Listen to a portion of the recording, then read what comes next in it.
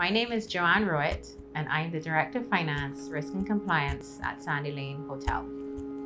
I'm a proud graduate of the accounting program at the University of the West Indies, Cave Hill campus, class of 1995. UE to me is unequivocally a top-notch, stellar learning institution.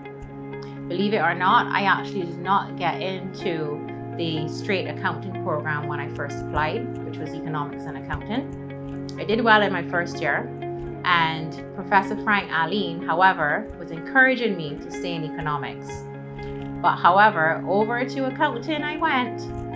After carefully selecting my courses at UE, I was able to complete the CGA accounting program with only 1.5 years to go.